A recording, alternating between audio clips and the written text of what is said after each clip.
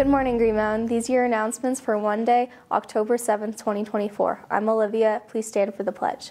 I pledge allegiance to the flag of the United States of America and to the republic for which it stands, one nation, under God, indivisible, with liberty and justice for all.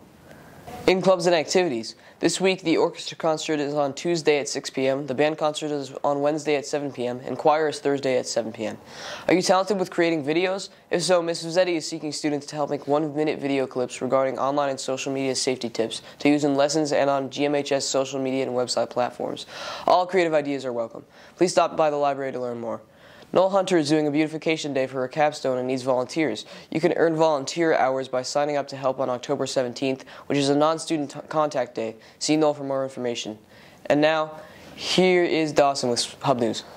In Hub News, the Hub will be taking a group of seniors to an event hosted by Denver Water to get a look at their operations and career paths, including engineering, environmental science, and public service. There will be job opportunities here. Interested? Sign up with the Hub. College visits this week, October 7th, the University of Alabama at 12:50 and the University of Denver at 1:45, October 8th. The University of Nebraska at 11:20, and for those that are interested in art, the Kansas City Art Institute will be here on October 11th. Hope to see you at some visits. Are you interested in attending Warren Tech next year?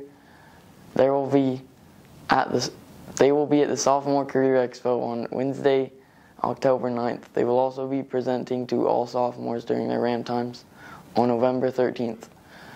The Warren Tech application and enroll JeffCo opens on December 3rd, 2024, and the Warren Tech Opens House will be December 4th, 5 till 8 p.m. at all campuses. And now here's Emerson with Sports Center.